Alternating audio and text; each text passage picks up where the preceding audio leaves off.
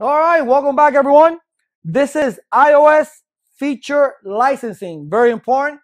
I like it. I like it because every iOS has a different feature, right? That it has.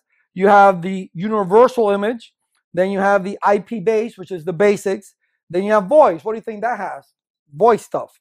Service provider, enterprise base, advanced security, advanced IP services, enterprise services, advanced enterprise services. So, and this is prior to iOS 15. With iOS 15, we have pretty much all this encompasses, okay? But just to be more specific, all right, and you can go to Cisco's website, you can go ahead and find this. This tells you the IP base version is an entry level Cisco iOS. IP voice, it has VoIP. It has voice for FR, IP telephony, advanced security, Cisco iOS firewalls, VPNs, 3DS, SSH.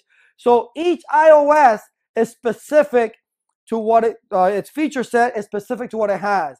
And if you need new feature sets, you can download that and then you can verify it by going into privilege mode and doing a show license. That way it'll tell you what feature do you have. IP-based K9. The license type is permanent.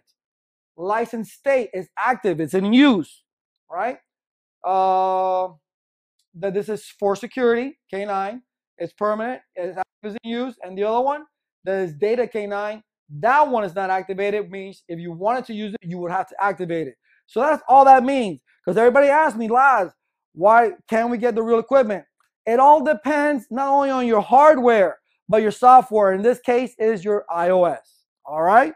That's it. That's all there's to this. Okay? It's your iOS that matters. That's what's important. When you're doing GNS3, if you're doing viral, if you're doing whatever, packet trace, unfortunately, is whatever they give you. But if you have the latest and greatest versions, you'll get new features. If you get the latest and greatest iOSs, like the XR and all that, you'll get new feature sets. You have to pay for it, obviously. Okay? But you download that from Cisco when you purchase the iOS.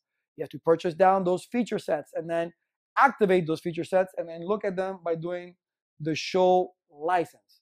That's it. That's what Cisco wants you to know and understand, that depending on what you're doing on your network is exactly what the type of license you need to get, all right, or the type of features that you need to get in order to be able to do it. Okay, that's it. That's all there's to that. No big deal. Just remember that show license. All right, that's all you need to remember. Remember what the feature sets are, and they're particular to each thing that you're going to do in your network. I'll see you in the next one.